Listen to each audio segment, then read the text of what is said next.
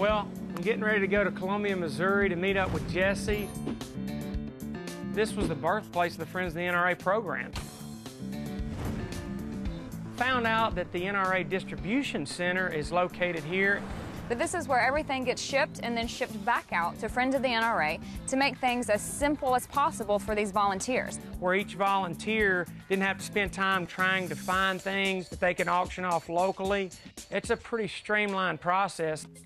The facility's been here about 5 years, and this is where most of the product that we feature at our events comes from. Throughout the year, we'll be shipping and receiving product on an almost constant basis. I told Mason, hey, well, I'd be glad to help you box some of this stuff up and move it around. All right. Keep going. Which way? Oh, that way? We're just trying to help out, do our part for the distribution center. Can you get up there? Up here? That's good, that's good. I need you to just inventory up the top. I'm gonna go grab some lunch. Seriously, you have to get me down from here. I'll be back, I'll be back. Matt, you can't leave me up here. Matt.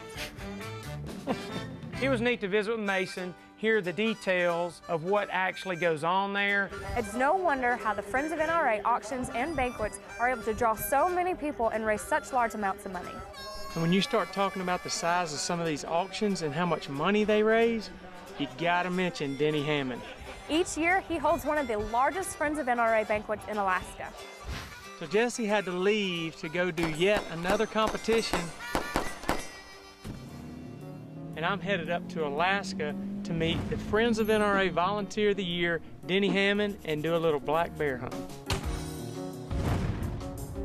Matt taking the time to come up here and the friends to come up here to highlight what we're doing in Alaska and how we're doing it, and knowing that people are going to learn more about what the Friends do, who we are, and what we do is tremendous.